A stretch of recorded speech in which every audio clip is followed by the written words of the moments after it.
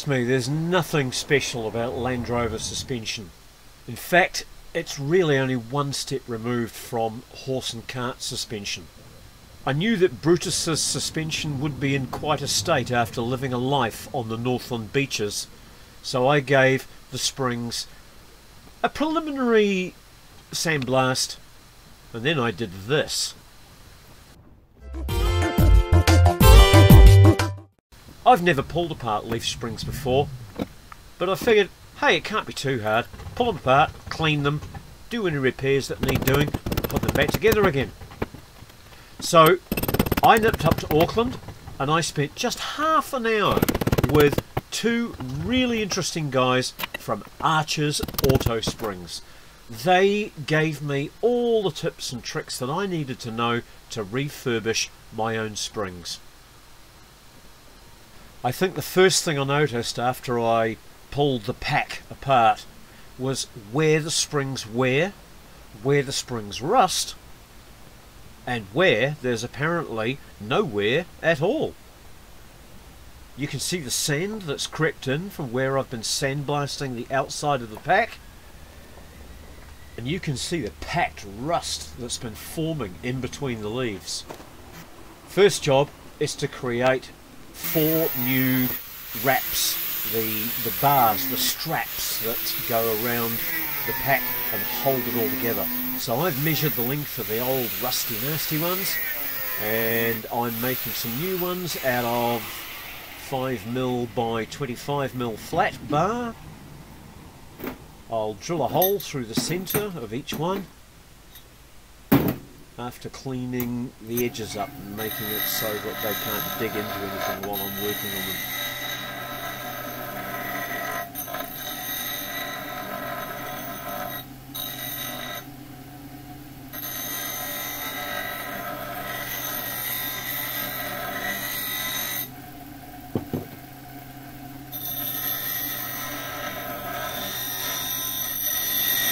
This hole has to be as close as possible to the diameter of the rivets that are going to hold them on. Problem with the rivets, Archer's Auto Springs couldn't furnish me with the taper seat rivets that I needed. They only had the rounded head rivets that can't be used on this particular type of spring pack because the next leaf goes over the head of this rivet, so therefore the rivet has to be countersunk. So not being able to buy these rivets, I found myself going from hardware store to hardware store to find bolts with a tapered head, taper seat, that could do the job. The next thing to do is to mark out where the bends are going to be so that I can pre-make the first 2 bends before riveting the straps on.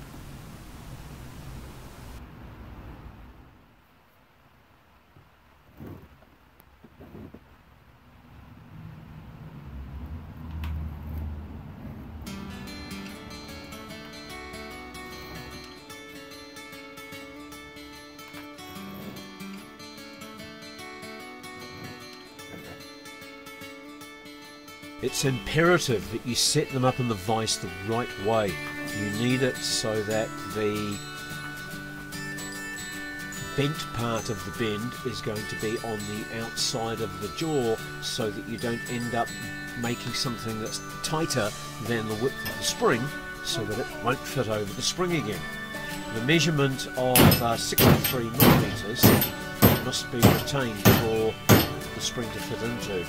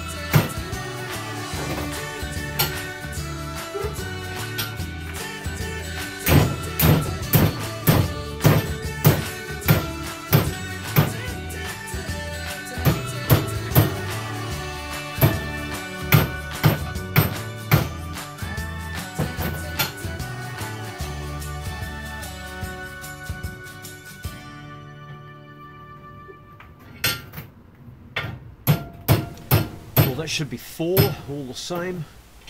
I'm pretty happy with that. Decent fit. Now on to making rivets out of bolts. I've got a selection of bolts from various hardware stores. I know that those Allen headed cap screws were going to be quite hard, but I needed something with a tapered seat.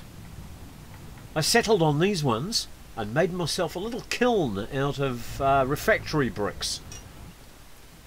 I've set the screws up inside the little kiln because I only have this thing here, which is designed for chefs for flambeing, or whatever the term is, the top of pies and things, to give them a crust. So it doesn't have much power, but by holding the heat in, I was able to get the 4 rivets as hot as they needed to be. Quickly whip them out. This one's the practice one. I'm not particularly sorted yet, but get it through the hole, turn it over, put the strap over it and give it a knock just to get it down. And then the first thing you do is upset the rivet. Not by talking to it in a mean way or anything like that, by giving it some really good hefty whacks straight down on the top, and that makes it fat and makes it fit the hole. Then you turn the hammer over and use the ball peen end, and the ball peen will put that nice mushroom rounded finish on the rivet. Okay, that's the first one. We'll call that the warm-up. Let's see if I can get a little bit quicker and sharper with the second one.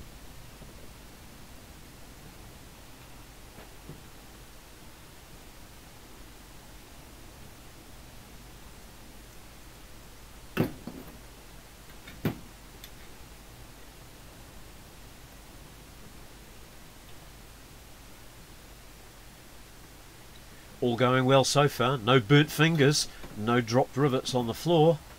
2 upset rivets. And then you whip the hammer over and peen the rivet into shape.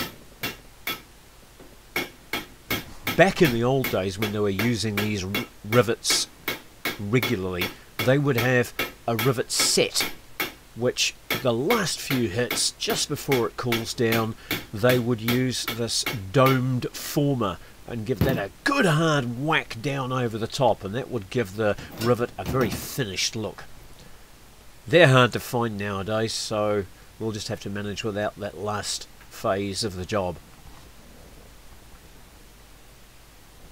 Because I've already painted each individual leaf after cleaning it with the gilsonite chassis paint,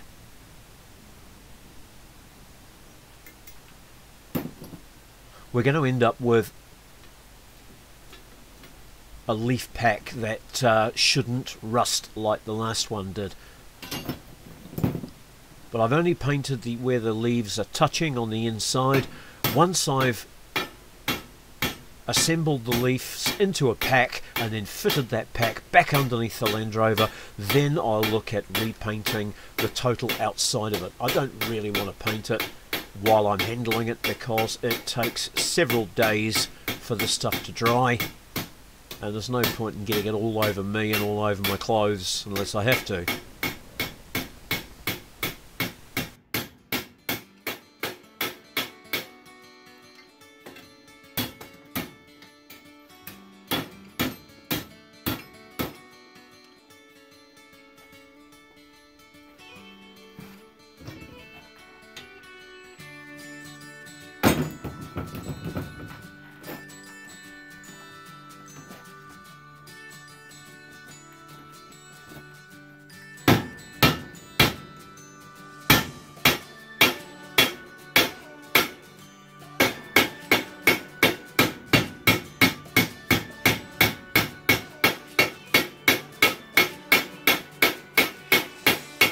So once all your cleaning and repair work and remedial work and painting has been done and it's ready to assemble, the important thing to do is to Keep everything in a nice parallel pack.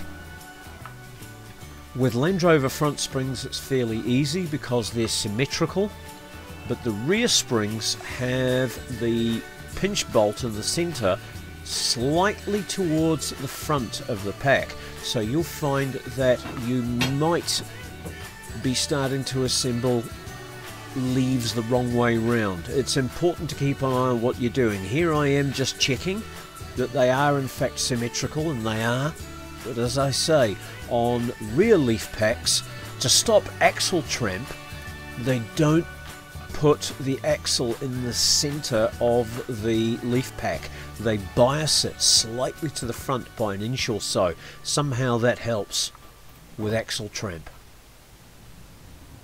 So if you're doing rear packs, be aware of that. Also be aware that on a Landrover, the driver's side spring pack has slightly more set in it than the passenger's side.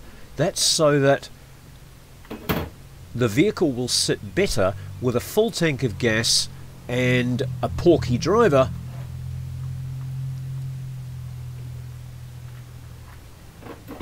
which the Landrover guys in their wisdom decided that that was the optimum weight, or the standard or most likely use of a reasonably full tank of gas and one decent sized driver and no passenger. Not the end of the world if you do get it round the wrong way. It's just that when the vehicle's empty, it will develop a horrendous lean to one side.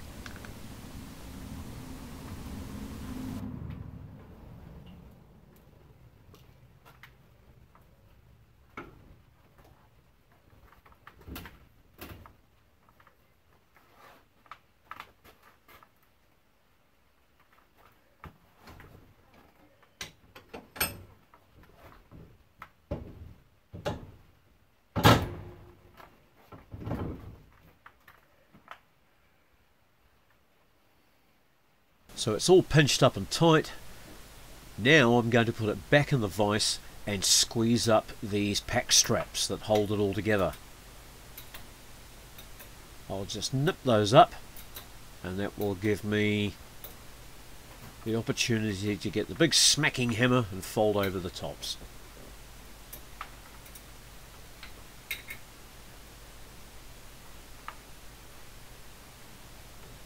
Normally this would be done hot, but hey, I haven't got access to the heat.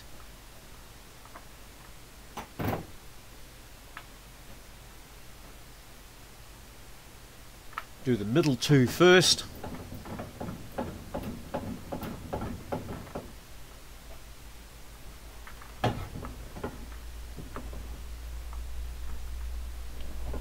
And then I can move on to the outer two.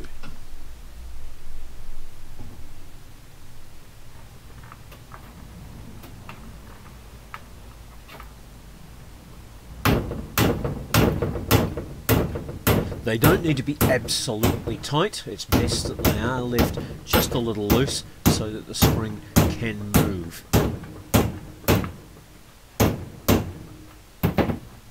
If you tighten them up too much, it will only increase wear. Where's the wear? Right there. But there we go. That's one finished spring pack. My first ever spring refurb. And I'm very happy with it. They're a little bit pitted, but there's a few years left in them before I have to replace them. The pitting does cause them to lose their spring rate, so they will be a little softer as they get older, as they rust. But they'll get through a safety check. And one other thing I'd like to tell you about is this random loop over the main eye. That's called a military eye, or a military hanger, and the reason for that is should you break a main leaf, it will be encapsulated within this loop and you will get home. Tiny House and Off-Grid Resources isn't just a landy channel. Tiny House and Off-Grid Resources is everything that's living off-grid, refurbing, recycling and rebuilding.